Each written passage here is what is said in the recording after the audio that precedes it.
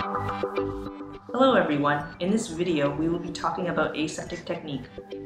When entering the lab, first put on a lab coat and fasten all of the buttons. Wearing a lab coat will prevent the transfer of microorganisms as well as other chemicals to your clothing. If you have long hair, tie it up with an elastic band. When performing experiments with microorganisms, it is extremely important to practice aseptic technique. This will help prevent the contamination of your specimens and improve safety by preventing the transfer of potentially harmful microorganisms. Before you begin any lab activity, disinfect your lab bench. Use a suitable cleaning solution such as bench cleaner and spray it onto the bench surface. Wipe and spread the cleaning solution on the bench top with a paper towel. After doing so, allow the bench to air dry. Cleaning your work area will help eliminate contaminants on the bench. Keep your workspace organized. Place all of your cultures and non-sterile equipment onto one side. On the opposite side, place all of your sterile items. Ensure that you have enough space in front of you to work. To connect the Bunsen burner, attach the hose to the valve of the gas line. To reduce the gas flow prior to lighting the Bunsen burner, look down at the Bunsen burner from the top of the shaft and turn the valve clockwise. Turn on the gas valve and light the Bunsen burner.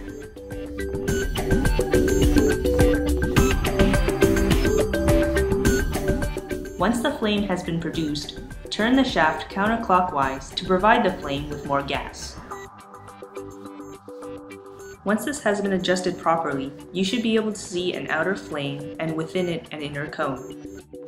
When working with bacterial cultures, it will be necessary to sterilize your instruments. Hold your instrument at a 45-degree angle above the horizontal.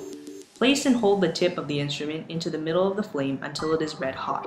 Cool the instrument by waving it within a 30-centimeter radius of the flame to remain in the sterile area. Turn on the back decinerator by pressing the switch to the on position. To sterilize your instruments using a back decinerator, allow it to heat up until the insides are red hot. Insert your instrument into the back decinerator without scratching the interior surfaces. Hold your instrument in this position for 10 to 15 seconds. The instrument does not need to be red hot to be sterile. When removing a sample from a test tube, hold it near the flame. Hold your instrument with your dominant hand and remove the cap with your pinky finger. Move the opening of the tube through the flame and then proceed to remove your sample. After removing your sample, pass the top of the test tube through the flame again and secure the cap. When working with forceps, first dip them into a container of ethanol. Remove the forceps and replace the lid of the container. Pass the forceps through the flame and allow the ethanol to burn to sterilize your forceps. Remember to never walk away from an open flame.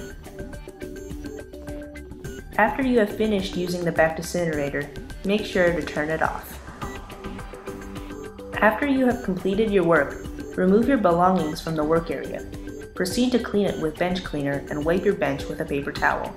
Allow the bench cleaner to air dry.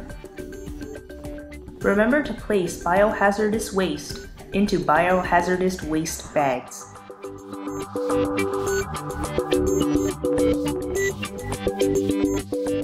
After completing your lab work, remember to wash your hands with soap and water before leaving the lab.